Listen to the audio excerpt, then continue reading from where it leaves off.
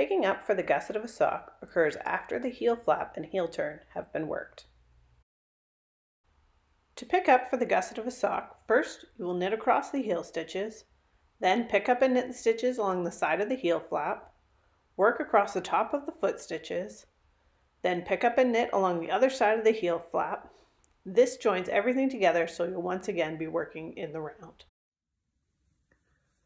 First, I'm going to knit across my heel flap stitches. I'm going to knit across half of the stitches, and then I'm going to switch to another needle rather than placing a marker. So here's what that looks like. Once I've knit half of my heel stitches, I can place a marker, or instead, I'm going to start using a new needle. And I'm going to knit the other half of the heel stitches.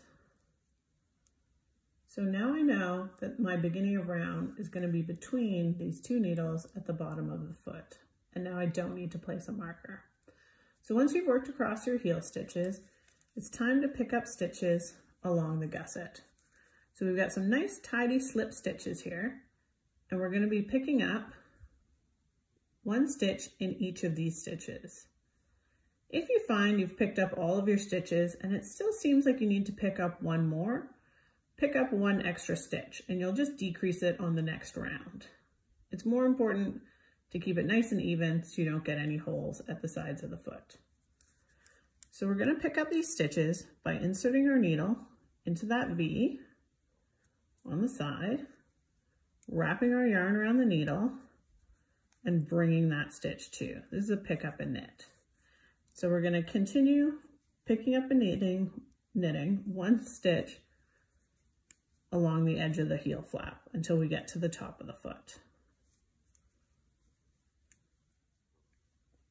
Once you've worked your pick up and knit all the way down the edge of the heel flap, you're going to work across the top of the foot. So I'm going to pick up another needle and I'm going to work my top of foot stitches. So now I need to pick up and knit stitches down the other side of the heel flap. So it's going to work exactly the same way. I'm going to put my needle through the stitch. I'm going to wrap some yarn around and bring it through. You can see I've got a nice V there.